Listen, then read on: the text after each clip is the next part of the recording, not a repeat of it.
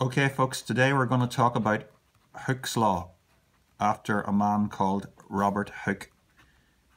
So this topic is all about stretching things, like for example a spring. First of all, we need to measure the length of the spring originally. I want you to imagine that this spring is 20 centimeters long originally. That original length is called the natural length. So I'm going to draw the spring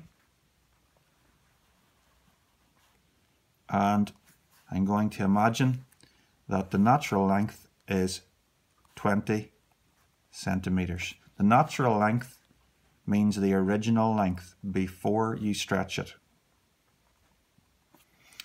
Now I want you to imagine that we take the spring and hang it up, and then we add a weight to it. Let's imagine that we add a 1 Newton weight.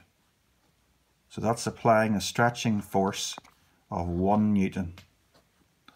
Notice that the spring is now longer because there's a stretching force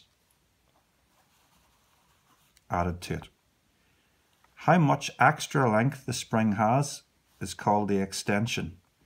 I want you to imagine that in this case the extension is 10 centimeters. So originally the spring was 20 centimeters. Now it's stretched 10 centimeters, so the new whole length is 30 centimeters. I think you'll agree that the bigger the force, i.e. the more weights I add, the longer the spring is going to get.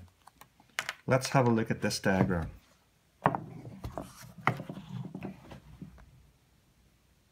Okay, so here we see our spring in the unstretched position with no weights added to it. And then here we see it with a 1 Newton weight added to it. Here we see the same spring, but we've added 2 Newton weights to it. Notice how when we add 2 Newton weights, it stretches twice as much.